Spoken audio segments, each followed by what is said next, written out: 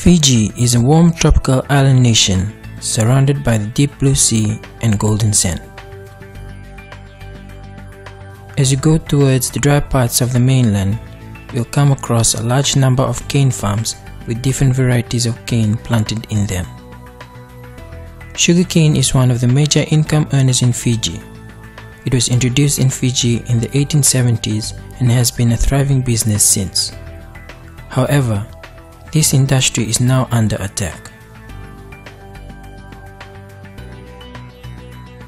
In late 2009, Fiji saw an outbreak of the Asian subterranean termites, commonly known as AST.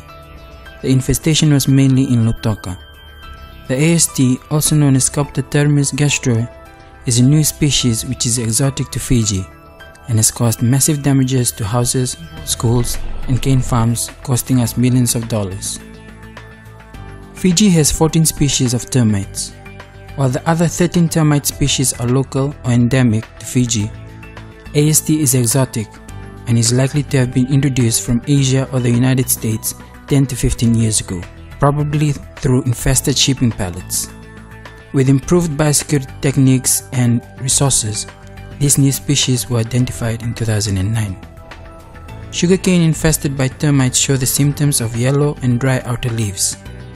The termites feed on the inner tissues of the malleable canes, tunneling and filling the coning epidermis with moist soil while leaving the rind intact. Of the termite caste, soldiers and workers are visible in infested sugarcane stalk and in germinating sets. Termites are cryptic social insects that play an important role in many ecosystems.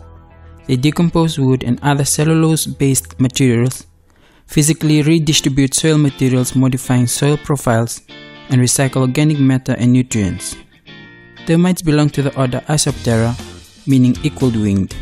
The Asian subterranean termites love moisture and like to live in cool, dark, damp, and moist places. They feed on cellulose found in wood, paper products, clothes, and trees such as mango, lemon, coconut, cassava, etc. These termites spread to places with infested materials or fly around in swarms. They usually fly in large numbers, around hundreds to thousands, in the afternoon and are attracted to light. The termite colony has three castes: workers, soldiers, and the reproductives. Workers are the primary foragers in a termite colony. These soft-bodied, creamy white insects form the largest caste within a termite colony. Workers are the termites that actually damage wood or cellulose products. Workers perform a variety of tasks including caring for the eggs and young larvae, constructing the colony foraging network, rebuilding tunnels and galleries when they are damaged, foraging for and providing food to elates, soldiers, and one another, assisting other termites when they molt, and grooming and cleaning nestmates. The secondaries are supplementary reproductive females that occur in mature colonies under favorable conditions. The queens and males are dark brown or black and have two pairs of translucent wings of equal length that break off shortly after swarming. Usually, during late September, swarms of the reproductive caste may be noticed in infested buildings and trees. These dark-colored winged termites are the ones most commonly seen, since the other castes do not expose themselves to light. Winged termites are attracted to light, and when they emerge within buildings, they swarm about doors and windows. The soldier's function is to simply defend the colony against other termites and ants by using their greatly enlarged jaws or mandibles. Termite surveys were carried out in 3 sectors of Lautoka districts. These sectors were Nrasa, Lovu, and Lautoka.